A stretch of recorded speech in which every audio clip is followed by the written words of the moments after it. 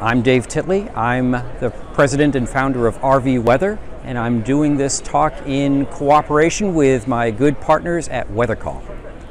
So, while this is a plan, grab your beer and run, it turns out that we can do a lot better for weather management. And in this talk, we're going to do the things that you can see on the screen there. We're going to talk about how good are the National Weather Service warnings. How can you use those warnings?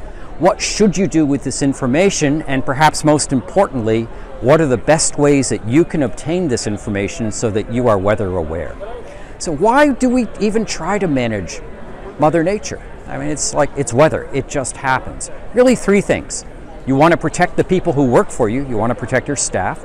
You certainly want to protect your customers and your campers.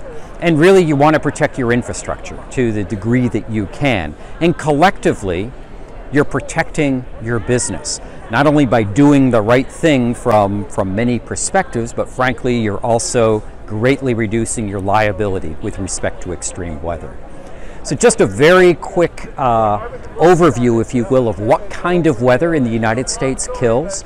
Turns out that when you lump thunderstorms and lightning and tornadoes together, that's somewhere between 150 and 200 people each year lose their lives. Heat, believe it or not, kills quite a few people, about 100 to 150. And flooding, water kills 80 to 100 people in each year. Now, yes, there are winter storms and there are some other issues, but really for most of the campgrounds, those are of lesser concern. So we're really going to talk today about the severe weather and the flooding and heat. One thing when I talk to people, a lot of people hear either on the news or from friends or somebody, it's like, well, the weather's getting more extreme, and they hear the word, it's unpredictable, it's unknowable. So is that true or false? And it turns out that's false. The Weather Service is actually really good at predicting these extremes. If you remember a few years back with Hurricane Harvey in Houston, days before the flooding started, the Weather Service was talking about 3, 4, even 5 feet of rain. Now, I'm not sure if anybody believed them before the rain started, but that was the forecast. Similarly, just this past February of 2021, in much of Texas, we had near historic cold. That cold was predicted well over a week in advance. The heat wave we had earlier this summer in the Pacific Northwest, same thing, multi-day warning period. And then if you look at the flooding from former Hurricane Ida over New York City, that rainfall was also well predicted. What about tornado warnings? How do we do on those? And it turns out that if you kind of parse, if you will, or break up weak tornadoes from strong and violent tornadoes, we do pretty good on weak, and we do a really good job with the strong and the violent tornadoes. So really, the tornadoes that potentially are going to kill you, those strong and violent ones, the Weather Service predicts 95% of them, and you get an average of 15 to 20 minutes of warning. So it's not a ton of time, but it is more than enough time for you to be able to save your life and your campers to save their lives.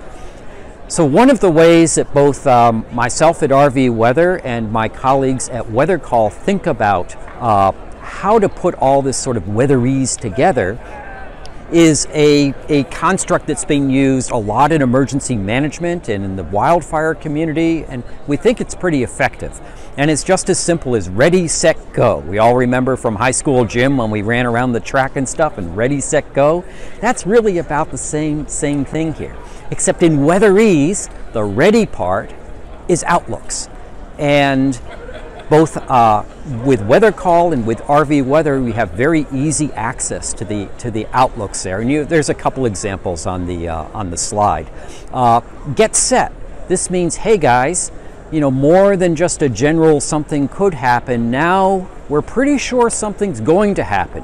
We may not know exactly where, exactly when, or exactly how strong it's going to be, but we're pretty sure something is going to happen. So the example that I have here is a tornado watch just this past fall, and you can see it covers all of Delaware, much of New Jersey, eastern Pennsylvania, a good chunk of Maryland.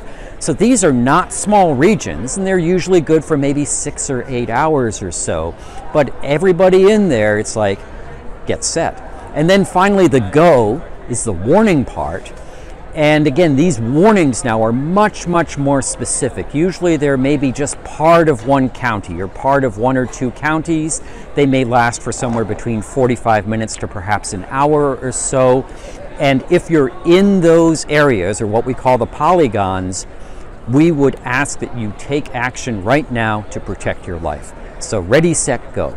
So things to think about. What should you do? And you can see these just kind of as suggestions of things you should think about on the slide here. Notify your employees. They're not going to know about this unless somebody tells them. So think about that. Think about in your internal operations, your lead times and your ability to get somebody back out. Like if you see an outlook with a high chance of severe weather that day, and you have people, let's say, working on a lake or working in a very remote part of your campground that it would take a long time to extract them, maybe today's not the day to do that. As you go into a watch, think about how do you tell your customers? How do you tell your campers? In a watch, are you sure your evacuation plans can work? So if let's say your evacuation plan is I use the bathhouses or I use a strong building, just verify, the doors are open, they can be opened. It, in fact, will be able to accommodate the number of people that potentially are going to be in there.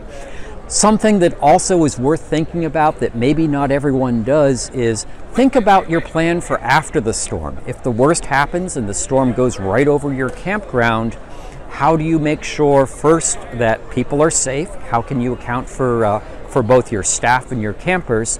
And then start thinking about what is the most critical infrastructure to try to get restored, and really sort of how can you work best with your first responders in your neighborhood there. And if nothing else, please remember that RVs are not a tornado shelter. If you remember nothing else, please remember that. So I said I was going to give you some pro tips. So here's a couple of them. I mentioned those outlooks. Remember the ready part? It turns out that for severe thunderstorms and tornadoes, the National Weather Service has like this gradation of actually 6 categories here. I'm not going to go through all the categories, but I will tell you on those outlooks, if you see colors, I'll call them more than yellow, so I mean orange and reds and purples, pay attention. And the Weather Service has names for each of those, and honestly, sometimes those names almost understate the risk. So just if you see colors that are more than yellow, pay attention. Similarly, on a flood outlook, also from the National Weather Service, if you see reds and purples, that's pretty unusual, and that means that the Weather Service is thinking that bad things are going to happen, so pay attention. And finally, my last pro tip here is on watches and warnings. If you hear the words that you can see on this slide, emergency, or the phrase particularly dangerous situation, life-threatening, extreme, this is the National Weather Service getting on the top of their roof, waving their arms around and saying, please, please, please, pay attention to this, and because these are the kinds of events that will kill people. So those are the words to really key in on here. So how to get this information? And I always ask people that they have multiple credible sources. Now, a credible source may not be your grandfather's uncle who maybe looks at Facebook from time to time. NOAA Weather Radio. The good thing about that is you don't need internet. But all of these have their drawbacks too. Hazard Call and Hazard Alarm. It's pretty much as bulletproof a system as you're going to find there. It is going to key in on your specific location and give you warnings written in English. RV weather, especially for your campers who are traveling across the country, this is a great way to have what I would call situational awareness of what the weather is going to be, not only at your campground, but perhaps in adjacent parts of your states or even in other states. Go to the National Weather Service website, weather.gov. You can get all the credible information there. Local TV stations, if they employ a meteorologist, they're probably going to be very good for your particular area. And I'll say just other reputable weather apps. So if it's like a brand name, then yeah, you can look at those too. So I'm just going to show you a couple of screenshots here from both weathercall.com and rvweather.com, and you can see there, you know, if there's too much stuff on this slide, just go to those URLs there. But on the top left for WeatherCall, if you go under products, you can read all about HazardCall and Hazard Alarm. So Hazard Alarm's kind of cool. It's basically this box. And if I can say it's idiot-proof, I'll say it's idiot-proof. It just kind of can be by your playground, by your swimming pool. And if you get lightning within 6 or 10 miles, you're going to get a sound. You're going to get flashing lights. If you get a tornado warning within there, you're going to get red flashing lights and even more sounds. And as I mentioned for RVweather.com, you can see these outlooks and watches and warnings, and they're all under the forecasting part. And you can see on the site where I've kind of drawn attention to the specific part. So those are really two websites that are useful. So really, in summary, in a very, very quick talk here, remember please that extreme weather and life-threatening weather is predictable and is well predicted by the National Weather Service. We've talked about how to stay weather aware. Remember that ready, set, go concept. Have a plan. You know, President Eisenhower, or General Eisenhower, very famously said that while you'll never execute your plan, planning is everything. And if you have an idea of what to do, you're going to be less stressed, less panicked, and if you're less panicked, your campers and your staff are going to be less panicked too. And this is a risk you can manage. This is not just an act of God or an act of nature. You can manage this risk with these very simple tools here. Thank you very much.